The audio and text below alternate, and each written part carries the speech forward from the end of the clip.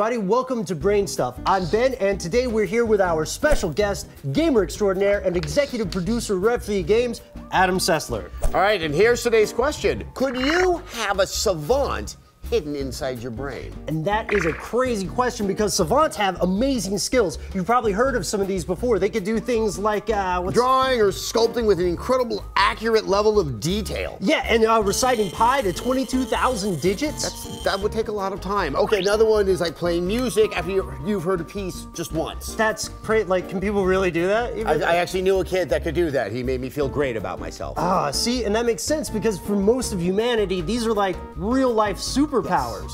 But it's possible that we all have these savant-like abilities hidden inside of us. I mean, could they be overshadowed or rendered dormant by other parts of our brains? Well, just maybe. It might be that different regions of our brains are sort of bullying each other. Take artistic skill, for example. Yeah. In a book called Drawing with the Right Side of Your Brain, Betty Edwards leads readers through a series of exercises designed to turn off the left side of the brain, the so-called verbal side. And that allows the right side to see and copy the line segments on a paper. Oh, you know what? I heard of this one. Adam, I think one of those exercises is just turning the paper upside down, right? Yes. We should do more stuff upside down, I guess. Yeah, that is weird, so. Because you'd be not right side up, but in the brain. Oh, we're rolling. Okay, give me another idea. Yeah. And here's another way to turn off the left hemisphere. It's called transcranial magnetic stimulation. It's just shooting high intensity magnetic pulses into the left hemisphere. When this happens, it appears that people really do have potential for savant-like abilities and not just drawing. I like this. And you mean stuff like counting at incredible speeds, extraordinary powers of recall, and more like that. It's almost like we get to become our own X-Men.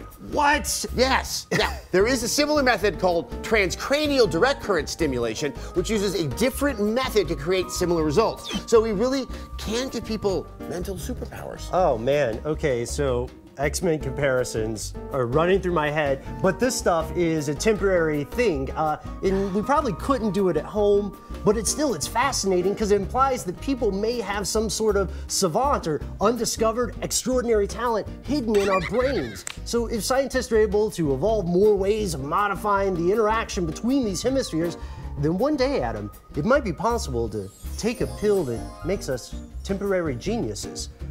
So like, what would your hidden savant be? I think my hidden savant, it would cry less and would finally make my mom happy because I'm living up to my potential. Oh man, okay, you took mine. My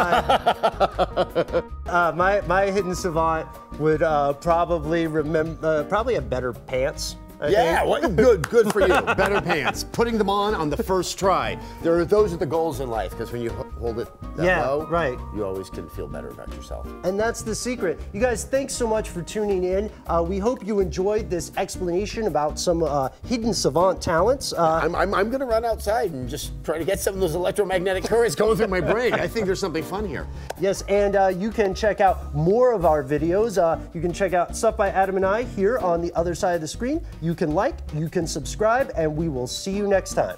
Bye-bye.